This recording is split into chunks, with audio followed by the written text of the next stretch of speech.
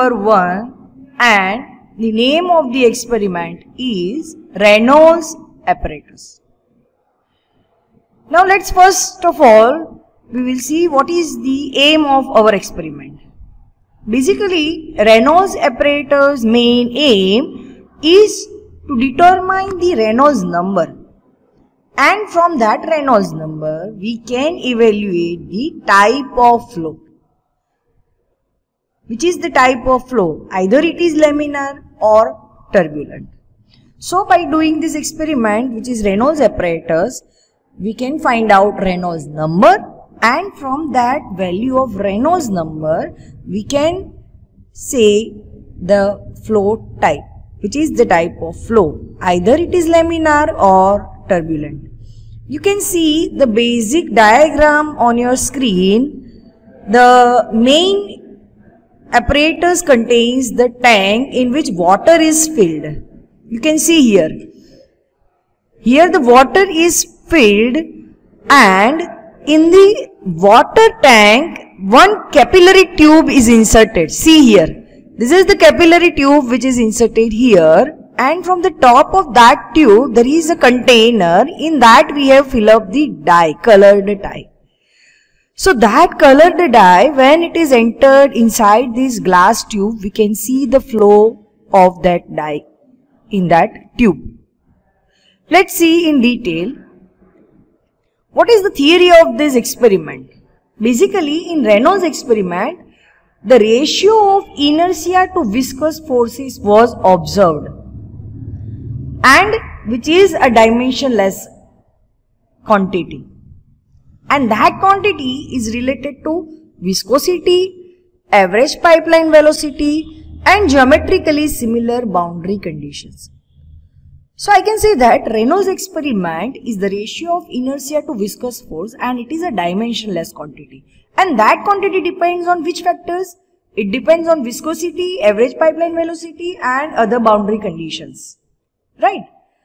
And for a homogeneous Newtonian fluid, now we are familiar with these words Newtonian fluid, non-Newtonian fluid, right? So for a homogeneous Newtonian fluid, this dimensionless ratio is known as Reynolds number, and it is denoted by the symbol Re, or in some books you can see NRE. Both are fine. It is denoted by NRE as well as RE. So for a homogeneous Newtonian fluid, this dimensionless ratio is known as Reynolds number, and it is denoted by Re. And it is expressed as the formula Re is equals to rho V d by mu. Again I am repeating, Re is equal to rho V d by mu, where rho is the density of the fluid, V is the average velocity of the fluid, d is the diameter of our glass tube, and mu is the viscosity of the fluid. So you can see here NRE is rho V d upon mu, and it is a dimensionless quantity. NRE is known as dimensionless number. Fine. Now from this we can determine the type of flow. How we can determine the type of flow? Based on this Reynolds number. So when you will calculate this value of dV rho upon mu, you will get one quantity which is the dimensionless number. And if this Reynolds number value comes less than 2100. Remember this thing.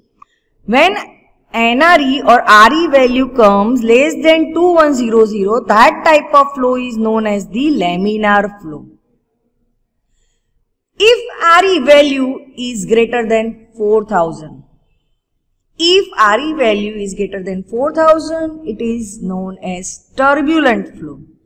And if RE value is in between 2100 and 4000, then it is known as the transition region. These three values are very important. Again I am repeating, RE value comes less than 2100, then it is known as the laminar flow. If RE value is greater than 4000, it is known as the turbulent flow. If RE value is in between 2100 and 4000, it is known as transition region. You have to remember these values, right? Now let's see how the setup, experimental setup look like? See this. This is our experimental setup. You can see this is the capillary glass tube. I can say this is the glass tube. Here at the top there is a dye tank. In that we will fill up the dye here, which is of any color. So when the water is flowing from this tube, from upper tank to lower tank. Now you can see here there is a small needle like tube here. See. So when I'll start the flow of the dye from this dye tank, the dye transfer from this tube to this glass tube. So you can visible this flow of dye. So in construction of this experimental setup, what is the basic apparatus consist of? The basic Reynolds apparatus consists of a glass tube, you can see here, with one end having bell mounted entrance. This is here. Connected to water tank, this is our water tank. And at the another end, the glass tube cork is provided. See here. This is the cork, or I can say valve. So this valve is provided at this another end. Fine. So when I start the flow of water which is coming in this tube, and when I start the dye flow, the dye will transfer from this capillary tube. And I can control the flow of water from this valve. So flow of water can be measured with the help of measuring cylinder and the stopwatch. With the help of this measuring cylinder, and the pipeline is at this back side of the apparatus. You can see in the video, which I will explain you in our next slide. The flow rate of water can be measured with the help of measuring cylinder and the stopwatch. And a capillary tube is introduced centrally in the bell mouth. This. And this tube dye is fed from the small container. This is small container placed at the top of the tank. Right. So this is the basic explanation of our experimental setup. You will be very much clear in the video of our experiment. But before that, let's understand the working procedure of our experiment. How we can proceed with the experiment. First of all, we will fill the tank with water up to the dye tank, and then fill the dye into the dye tank. So, first of all, we will fill the tank with water and dye tank with dye. Then start the flow of water from the supply tank and start the flow of dye. Both the flow we can start simultaneously, water flow and dye flow. For getting the different pattern of dye in the tube. Now remember, we have to see both the type of flow, laminar flow as well as the turbulent flow. So for getting different pattern of dye in the tube, control the flow of water flowing through the tube. To get difference between the laminar and turbulent flow experimentally, we have to control the flow of water flowing through the tube. So the discharge must be varied gradually. The moment when the dye deviates from its straight line pattern, when the velocity of the water flow rate is low, the dye flows nearly straight. And when we will increase the flow rate of water, the dye movement varies or deviates from the straight line pattern corresponding to the condition of the water flow rate. Right. So, the discharge flowing in the tube at that moment is measured. So, whenever we are changing the flow rate of the water, we will measure that flow rate of water. Again, we will change the position of the valve. Again, we are measuring the flow rate of water. And from that flow rate of water, we can easily calculate velocity. Let's see how. And then repeat these procedure 3-4 times to obtain different values of the NRE, and from that we can get the type of the flow. Let's see the video so you will be very much clear from that. See. This is the working video of our experiment Reynolds apparatus. See, the water flow rate is coming from this tank. Dye is filled here which is coming from this.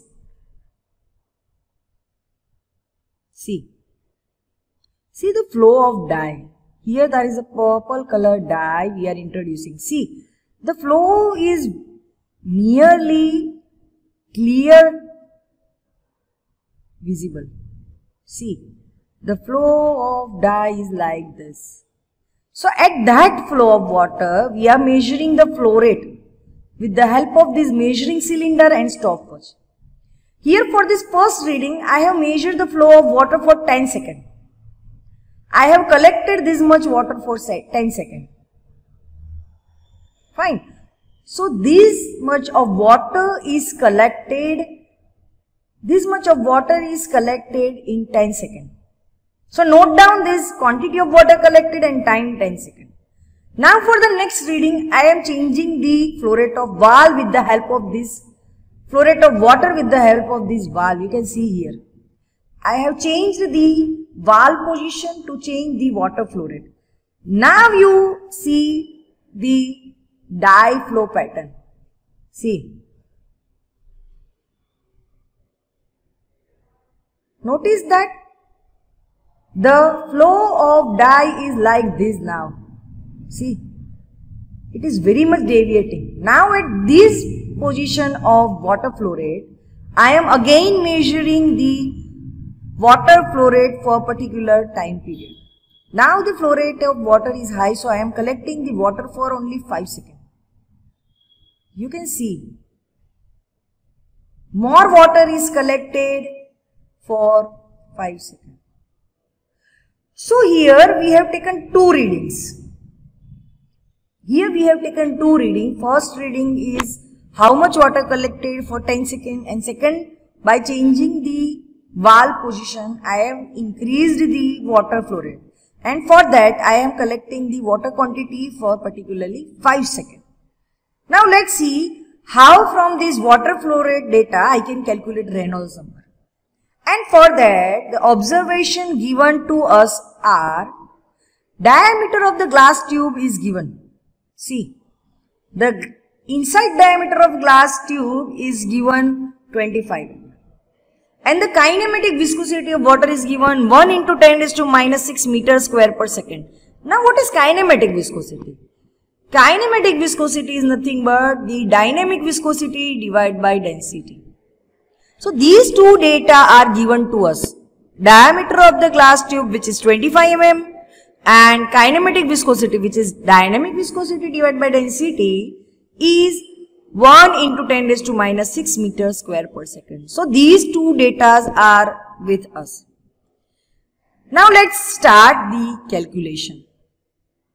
For calculation, we are using the formula of Reynolds number, which is rho v d by mu. Rho is density, v is velocity, d is diameter, and mu is the viscosity. So by using this Reynolds number equation from the flow rate, which we have taken experimentally, from the flow rate data taken from experiment, we can calculate the value of Reynolds number, and from that we know the type of flow. Let's see how we can calculate. For our first reading, which we have already taken, volume collected is 100 ml. See, volume collected is 100 ml for time t 10 seconds. Right? So in 10 seconds we have collected 100 ml volume of water. Kinematic viscosity of water is given 1 into 10 raised to minus 6 meters square per second. Now, the volumetric flow rate we can calculate because we have with us volume collected and time. So, volumetric flow rate will be, now here I have converted ml into meter cube, which is 10 raised to minus 4 meter cube. 100 ml is equal to 10 raised to minus 4 meter cube divided by 10 seconds, as we have collected this much of water for 10 seconds. So, now volumetric flow rate is 10 raised to minus 4 meter cube per 10 seconds, which is 10 raised to minus 5 meter cube per second. So, this is the volumetric flow rate. Now, from the volumetric flow rate, we can easily calculate velocity because we have already the diameter of the tube.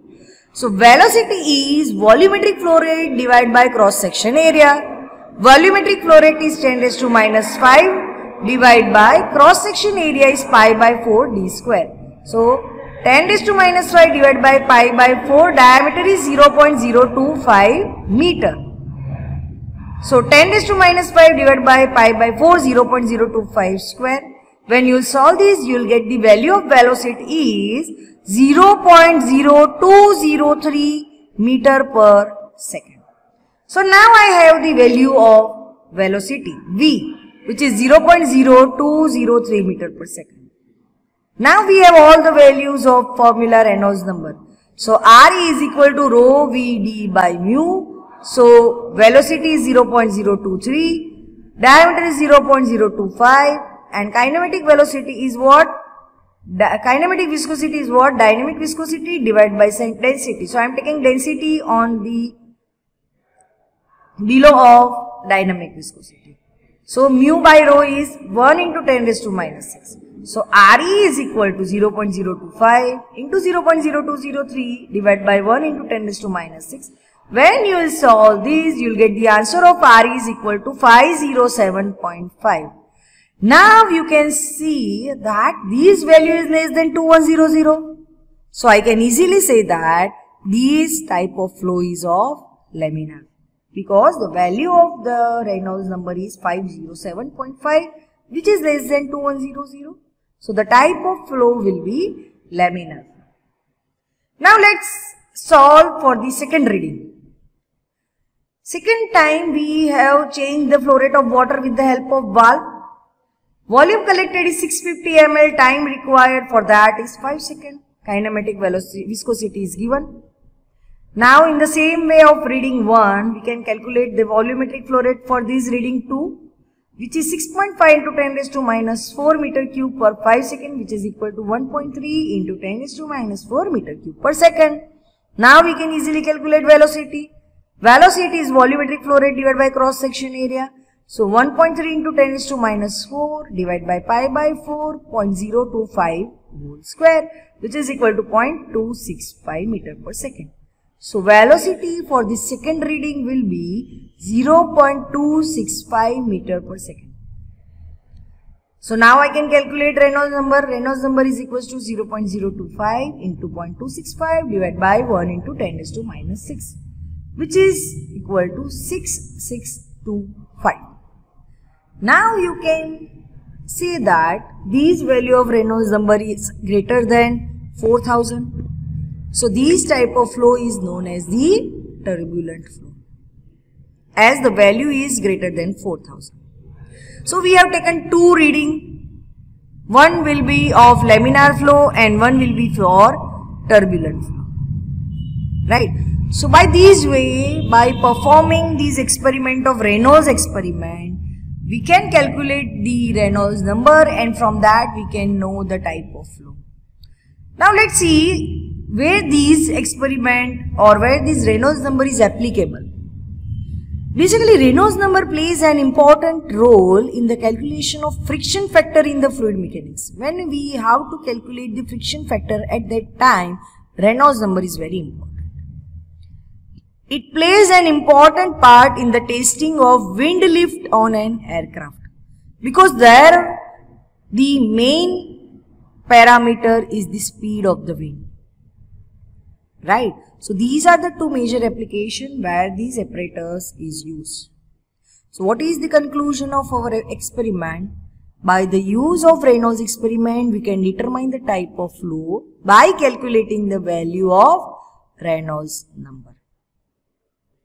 So this is about our experiment number 1, which is Reynolds apparatus, which is used for determining the type of flow.